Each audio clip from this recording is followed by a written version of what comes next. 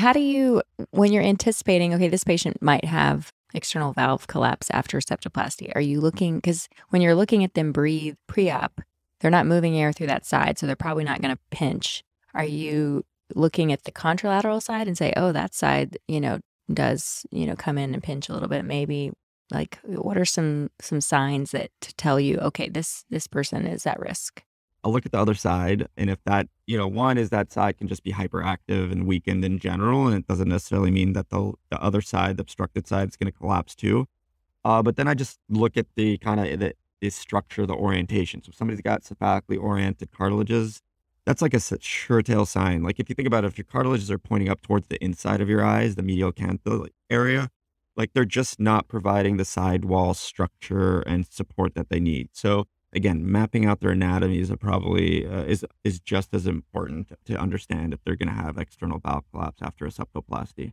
And then all the other stuff like the intrinsic cartilage strength and the stuff we talked about. Of course, yeah. And I'm sure since you do and have done so much rhinoplasty that you're just thinking, when you look at the nose, you're kind of already thinking about what is that structural framework look like underneath the skin, because that's what you do. So yeah, I mean, rhinoplasty is I enjoy doing rhinoplasty a lot, and in a lot of ways, it's much tougher than like a pre-flap or some of these bigger, more tertiary cases, because one is the aesthetic stuff of it, but even from the functional standpoint, like I said, it's like playing chess. You just have to kind of anticipate what's going on in that nose, and it's fun because it's an anatomical question, and we're surgeons, we like anatomy, so it's kind of like, okay, well, you're playing this game with this nose and you're, trying to figure out how it's going to behave. And that's why I really like rhinoplasty. It's a different, type of procedure or surgery than some of the other surgeries that I do.